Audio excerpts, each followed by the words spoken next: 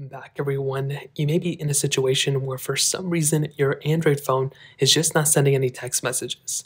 Now, this can happen for a few different reasons. Sometimes, if you actually go ahead and clear out of your specific messaging app, you go back into it, you can see that some of the messages, either they're not sending or they say this waiting for connection problem.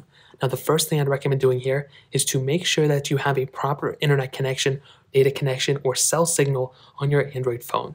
So in this case, I have a Samsung Galaxy S22.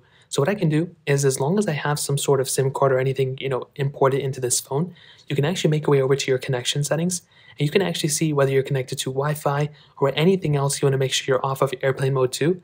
And another thing I'd recommend doing is making your way over to an internet browser, such as Snapdrop, such as Google Chrome, and you can even type in Google, and as long as you're able to get data and everything like that, you should be okay. So you can at least verify that you have some sort of internet connection. Now, the next thing I'd recommend doing is making your way over into the messaging app itself and making sure that the person you're texting even is a real person or it's a real number. Sometimes you may be texting a phone number that possibly isn't active anymore, and if that ends up being the case, you may not actually be able to go ahead and send them anything. The next thing I'd recommend doing is making sure the person that you're sending a text message to is proper and they have the actual, phone number that's associated with that account. Another thing I recommend doing is to update your Android phone. So here you can make your way over to your settings like here.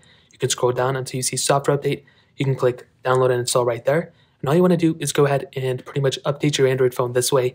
This is another thing I'd recommend doing, and this is probably what's going to end up fixing it for a lot of people. So go ahead and update your phone.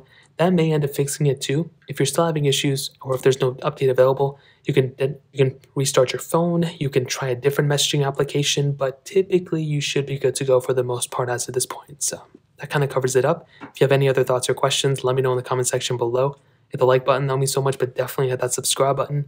More importantly than everything else, I love every single one of you guys. Hopefully I'll catch you guys in the next video. Peace out till then.